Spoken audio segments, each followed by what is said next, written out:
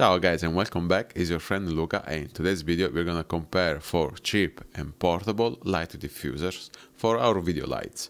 I think this video can be really useful if you're working as a one-man band videographer and portability is an important factor for you. If you don't have much time to watch the full video comparison, let me tell you right away that in my opinion the big white umbrella is the best pick of the 4. But if you would like to see how this light diffuser compares to the other 3, stick until the end of the video. The big white umbrella is lightweight, it's portable, it takes just few minutes to assemble it and it doesn't take much space on the location. The quality of the light is very smooth already without the second layer of diffusion, and this diffuser can be used for full body shots or if you have more talents in front of your camera.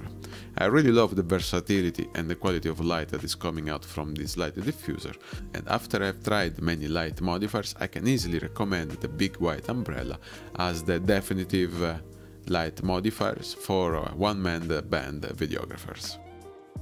The next light diffuser is the APUTURE DOME MINI II that is really small, portable and lightweight.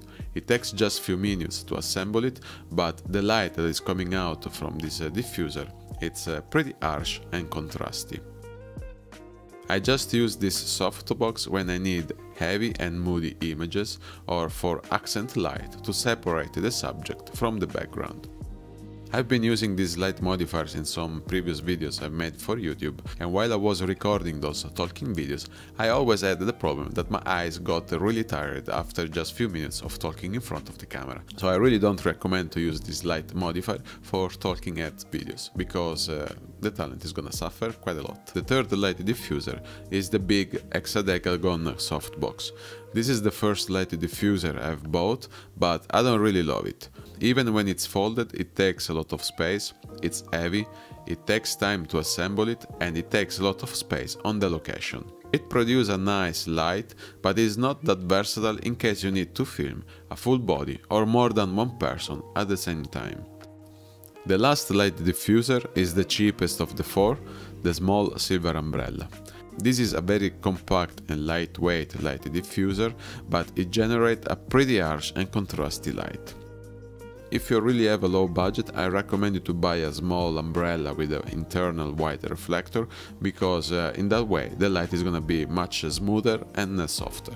So one more time guys, I highly suggest you to consider a big white umbrella for your key light, because they are extremely cheap, portable and easy to assemble. You don't have to look specifically for a brand over another, but you should consider umbrellas that have an extra layer of light diffusers that you can put on top of your umbrella. So you're gonna have more variety in the type of light you want to bounce in your talent's face. So you can have a little bit more contrasty if you keep the umbrella as it is, but you can make it even smoother if you put the second layer of diffusion cloth. If you have found this video helpful, I will really appreciate a like in the video, and if you have any questions, feel free to ask in the comment area below. Thank you so much for watching, and I'll see you in the next one.